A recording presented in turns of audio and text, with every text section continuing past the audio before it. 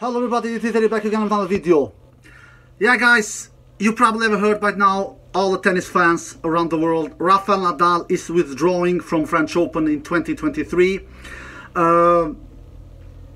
It is the first time in 18 years that Rafael Nadal is not, at least not playing the French Open in the beginning. We all remember that in 2016 edition he played 2 matches and then withdraw in the 3rd round, but this is the first time where he is not playing in the French Open from the beginning.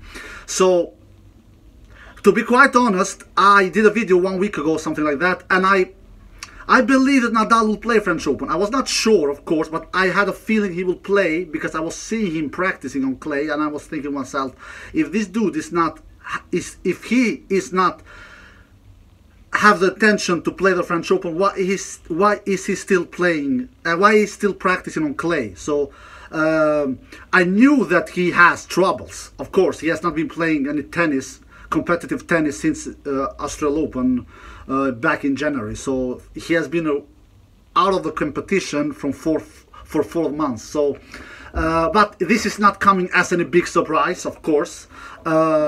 Personally, I'm a little surprised, not much, because obviously I believed he will play the French Open, but I'm not huge surprised. Of course not. I'm not huge surprised, obviously.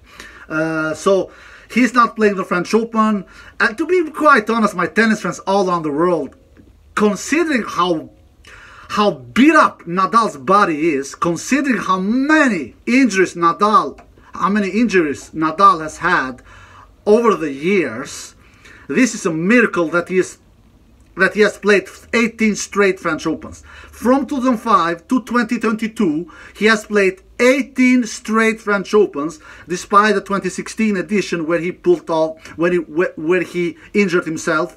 I believe he injured his hand, if not mistaken, 7 years ago, in 2016 French Open edition, where Novak Djokovic that year won his first ever French Open title. So he has played the French Open in 18 straight years. He has had injuries before French Open and missed Rome, missed Monte Carlo, missed Madrid, Barcelona, but he has not missed French Open since 2004. That was, and the first ever time he played French Open was in 2005. We all remember when he won it, when he won his first ever French Open and his first ever Grand Slam title. And after that, the rest is history, like we all know. So he has been actually pretty lucky to be playing French Open this many years, considering how beat up his body is, and considering how many injuries he has had, because he has missed US Open, he has missed Wimbledon, he has missed Australian Open. If we talk about Grand Slams now, the Grand Slam tournament he has missed the few times, the Grand Slam tournament he has played the most times in his career, it is for sure French Open. So he should be really happy about that, Rafael Nadal. So he really should be, and all Nadal fans. He has played 18 straight French Opens. 18 straight French Opens, and now he's missing the French Open for the first time since 2004, for the first time in 19 years. So Nadal is dancing his last dance. Let's be honest here. He is in his days are counted.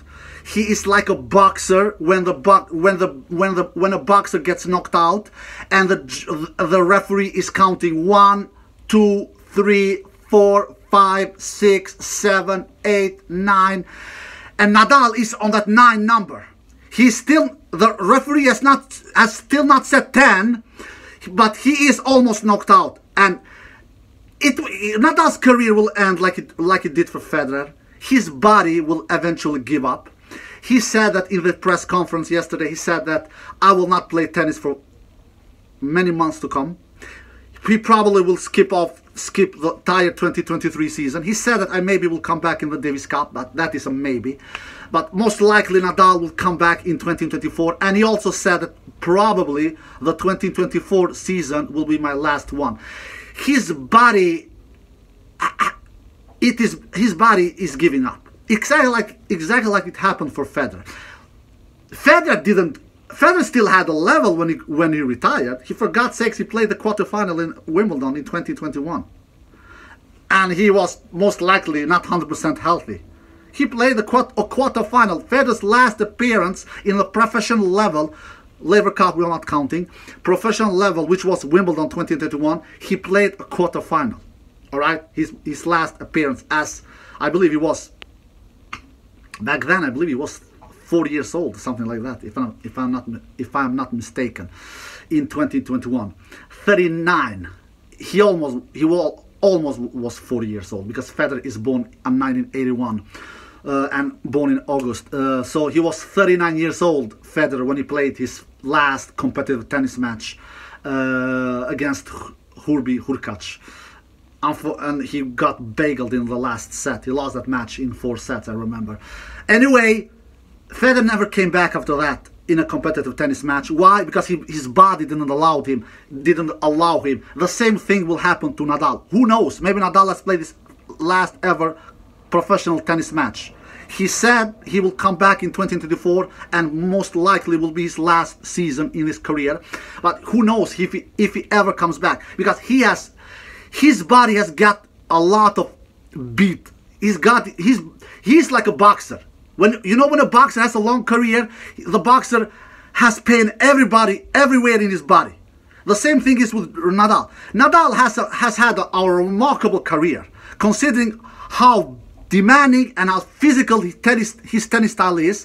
And to be able to play tennis, he will be 37 years old next month. To be able to play tennis this long, he has had a remarkable tennis career with 22 Grand Slam titles. That is a record, together with Djokovic, who also has a 22 Grand Slam titles. So he, of course, knows and is realizing that he is on his last dance. And I had a feeling, I talked with a friend of mine who also loves tennis here in Sweden. I said to him that I think Nadal will retire in 2024 when he plays the Olympic Games, because we all know the Olympic Games will be played in Paris on clay. That will be his last season. I actually said to a friend of mine a couple of weeks ago, I think Rafael Nadal's 2024 will be his last season. I will be surprised if Nadal plays tennis in 2025. I will be surprised. That is my feeling. So this is, of course, a huge tennis lover that I am. Even though I'm not a Rafael Nadal fan, I'm not happy about this. We all always want to see the greatest clay court player of all time play the biggest clay court event in the world, which is, of course, French Open is the biggest clay court event. But we are not surprised. Any of us are surprised. Nadal, he has pain almost everywhere in his body. And as older you get, as slower you recover. Nobody can defeat time. No, time is undefeated. Nobody. And the injuries will come for Djokovic as well. Djokovic is only 1 year younger. And you can see in Djokovic also, he has also started to get some injuries. Not huge ones, but he has pain in his shoulders. He has pain in his arm. They are starting to come. Why? Because Djokovic will be 36 years old on Monday. Nobody can defeat time. Nobody. Time is an undefeated thing. And Nadal, of course, he cannot defeat time.